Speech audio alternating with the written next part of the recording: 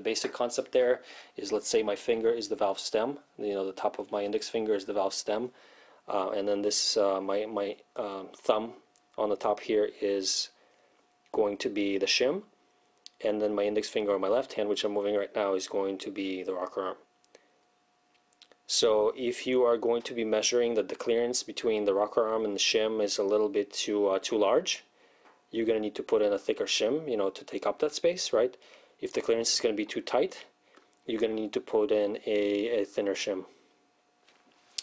So that's basically all you're doing. Again, just adjusting the lash on the valve to make sure it's properly opening and closing with each stroke and rotation of the camshaft. So with that, I'm going to put my cylinder 1 so that the cam lobes are pointing up approximately. Those of you being on older cars, older being pre-facelift, if you can see right below the bolt there's like a plastic looking grate. I would highly suggest that if you need to adjust the valve, that you plug that, because on the pre-facelift car you will not have that rubber or plastic galley cover, and if you drop the shim, guess where it's going. So put paper towel in there, put, I don't know, shop rags in there, whatever you want to do, but make sure that that is covered if you're going to be adjusting, because sometimes, you know, even if you've done the valve adjustments a couple times, using that dang tool, the magnetic tool, sometimes those things fall off, either taking out the old one or putting in the new one. So just be mindful of that. You do want to make sure that your spark plugs are out, just so that you're not fighting compression and rotating the engine. Let's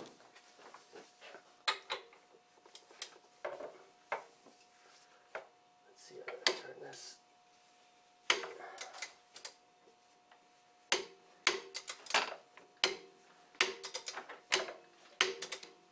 So again, you can do these out of order if you're writing things down. You know, if you see that, hey, cylinder number 5 is the lobes are pointing up, I'll do that one first. You know, like, go ahead and do that. It doesn't matter what order you do them in.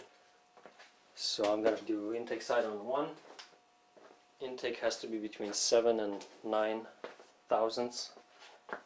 So I'm going to take my 7 and 9, pull them out. So those are 7, 8, and 9 I guess I'll be using. I'm going to see if intake on cylinder number 1 is, if 7 fits too loosely, I'm going to see if 9 is too snug.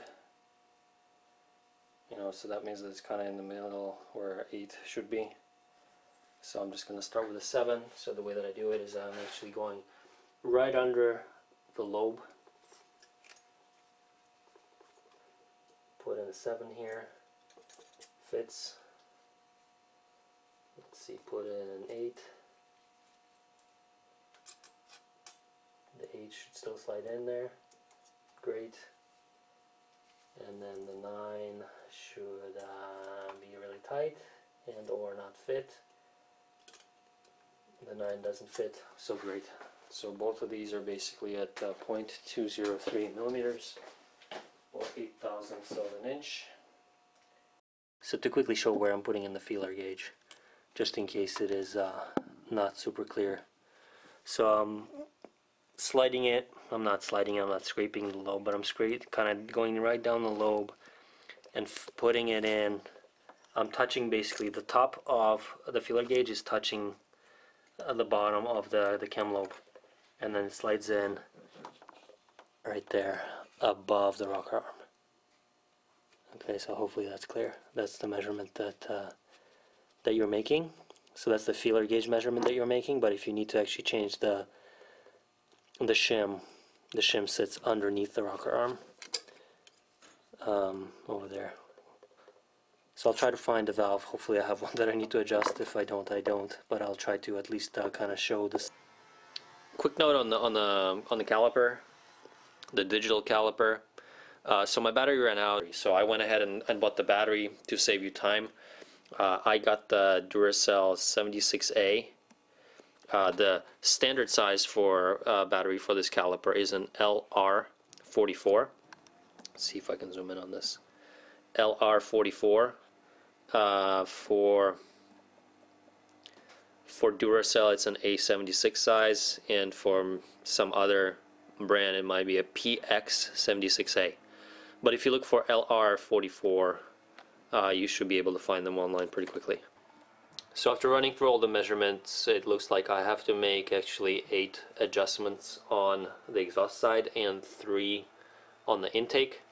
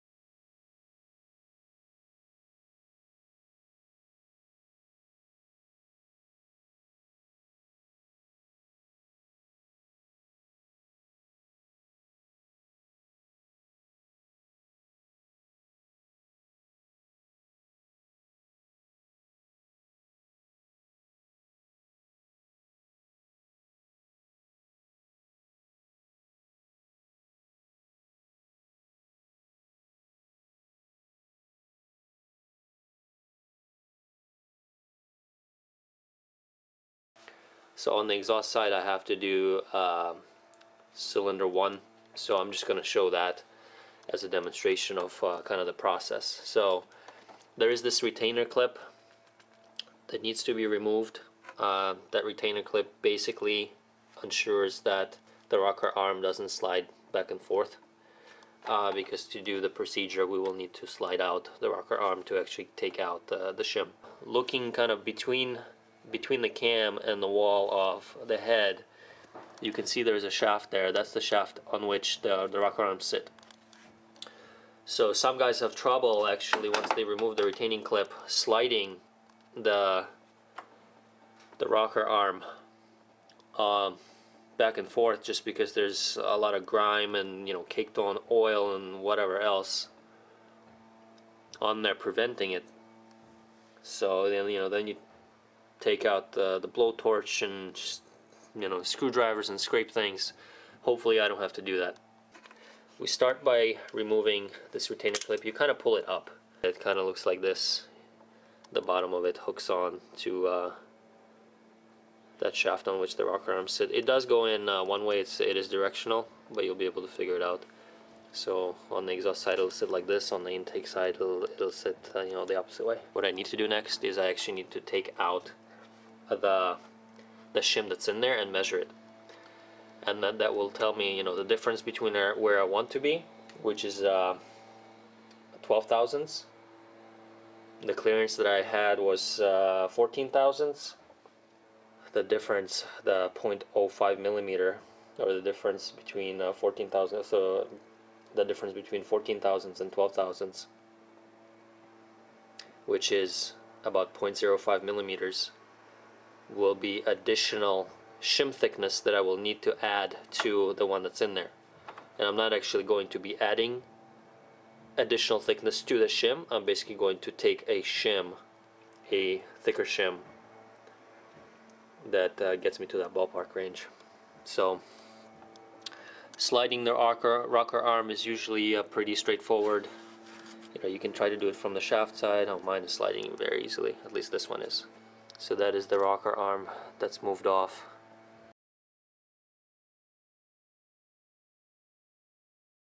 Now I'm going to take that magnetic tool, which is this guy, and just pick it up.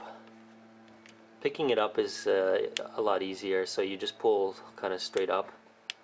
Sometimes it doesn't want to come out, which looks like is the case with this one, so you kind of try to clip it a few times and then it just pops up onto it. So now I'm going to measure the thickness of this shim. This one looks like it's a 2.24 shim, so I'm going to go put it into my spreadsheet. So before I move forward, I take my my kit with all of the shims and I find where the 2.24 shim would live, and I would add it to this bucket. So that's going to go in there. This might not come out well, and I apologize, I'm recording my screen with my camera, but this is kind of the spreadsheet. This was shared by someone on m3forum.net before it went down, but a long time ago. This is kind of how I track what measurements I make and what shims I put in. So just to quickly run through it. So this starts with cylinder 1 through 6, you know, front and rear. The clearance measured, this is basically what you would fill in from your feeler gauge. The shim thickness that you measured to the extent that you feel like it's out of range. So these are in millimeters. If you want to do it in inches, you can convert it. So shim thickness, and then it tells you what the required shim thickness is based on what feeler gauge fits in plus what shim thickness came out. It comes out with a difference and tells you what the shim required shim is. And then you start going down the list and saying, okay, well, let's go to this one. This one is a good example. So this one says, okay, the required shim thickness is 2.3015. Well, if you look at the kit, and this is the same, I would say, problem with the actual BMW kit. This is in reverse, but bear with me. So you can see that the sizes go from 228 to 232. I looked on the real OEM also, and you can't really buy, there's no part number to buy a 2.30, let's say, shim. So then you kind of have to make a call of whether to go with a 228 shim and have a little bit more of a clearance left there, or to go with a tighter shim or a bigger shim with a 232 and have a smaller clearance. So I actually try both. The most common sizes that I'm using, so on the exhaust size, the most common sizes are around 2.3, but they vary between like 2.26 and 2.32. On the intake side, it's actually pretty similar. It's there's one that was required that was 2.25, one that was around 2.3, and one was around 2.34. So you end up using basically the same sizes, right? Just because this kit comes with 9.2, 9.6, 172, you never really use those. You really end up using the ones that are 2.36, 2.32, 2.28, and 2.24. Now the spreadsheet tells me that I need a 2.29 shim. So what I have is a 2.28 or 2.32. So the technique is to kind of put it down into it and then slide this thing off. So the shim is on the tool. Now I'm gonna go and try to get it on there. The camera might have to move out of the way, I apologize. Just to make some room because it is pretty tight here. Okay, so I got it in there. Now the trick is to get the rocker arm on there without knocking out the shim. So to do that, the rocker arm is basically going to be fitting in between the shim and the cam lobe. So I want to bring the rocker arm upward a little bit so it's touching the cam. Then I'm going to slide it on and then kind of drop it onto the shim. It's a little bit of a balancing act. So again, I can't really capture this on camera just because it is so tight in there. And I do want to make sure that the shim is seated still. As I do this, sometimes it catches the corner of it and knocks it out. So a couple of things that could happen. And one thing that I also like to do after making the adjustment, the retainer clip can be off. But what I want to do is I want to go back to my feeler gauges and then just make sure that the shim that I put in actually places it back into the range that I need it to. You do want to recheck it yourself, right? Just to make sure that you didn't go in the wrong direction. So let's say your shim was a certain size and you needed to put a larger shim in to take up some of the space, and you actually accidentally, you mess up which valve you're doing because there are 24 of them, and you accidentally put a smaller shim in there and create a bigger gap. So you do want to just double check yourself. Let me just quickly demonstrate here. I don't know what shim size this is, 260. Okay, so just a quick demonstration. So this shim size is stamped as 2.60, so this is in millimeters. So watch what happens on the caliper. Depending on how hard I squeeze this thing.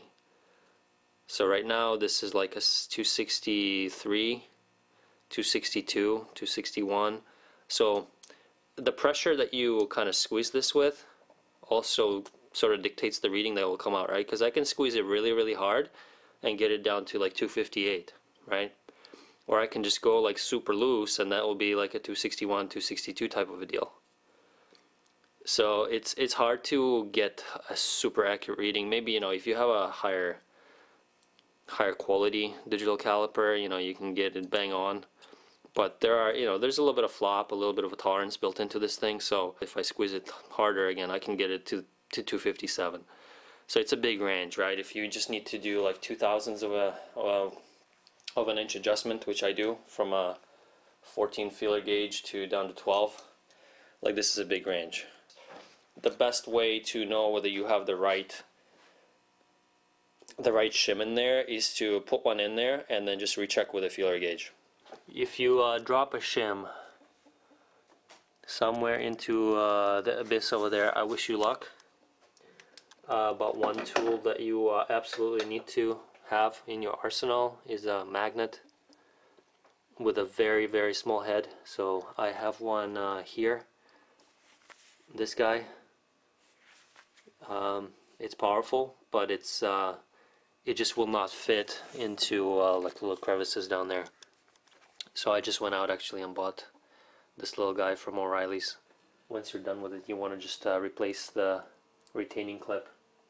So like I said, it is directional, but you'll figure out kind of looking at the others, since you're doing one at a time, on how to put it on. You just want to kind of push it down onto the rocker arm shaft and snap it on, and that's it.